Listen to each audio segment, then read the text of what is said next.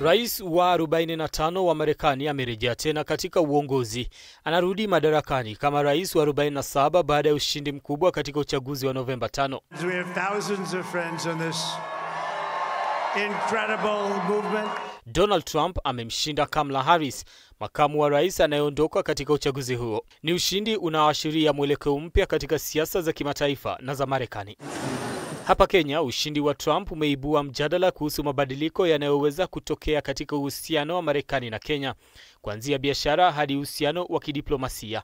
Hapo awali, Trump alilenga sana siasa za kuiweka Marekani mbele kwa kile alichokitaja kama America First, mara nyingi akipunguza msaada na ushirikiano wa Afrika. I try to look at Trump's administration between 2016 and 2020.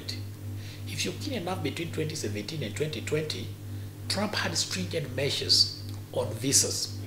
So it was a little bit difficult for many citizens all over the world to get into the US, trying to really minimize the number of immigrants who would probably find themselves in the US.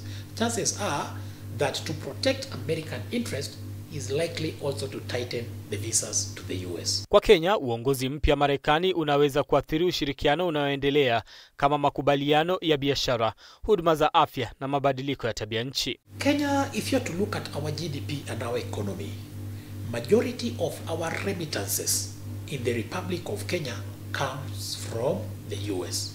Majority of our remittances come from the US. It means majority of Kenyans who are working in the US, doing business in the US, send a lot of cash over here.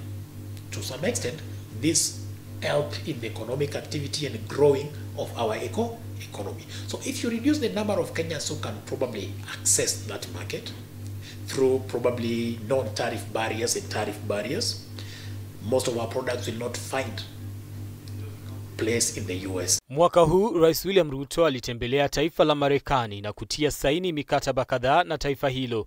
Ila ujio wa Trump sasa umezua hofu ya kutupiliwa mbali kwa makubaliano hayo, ikidaiwa kuwa dira na agenda ya Trump ni tofauti na ile ya Biden na mataifa ya Afrika ikiwemo Kenya. My only worry is, sometimes there are a number of projects that you can secure as deals, but projects that may depend on political goodwill. And so therefore this one raises the question of now, will there be political goodwill from the current president-elect, that is Donald Trump, in trying to accomplish some of these secured deals?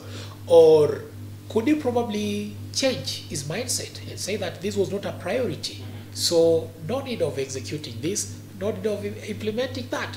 Therefore, when looking at Kenya, our interest is now specifically security.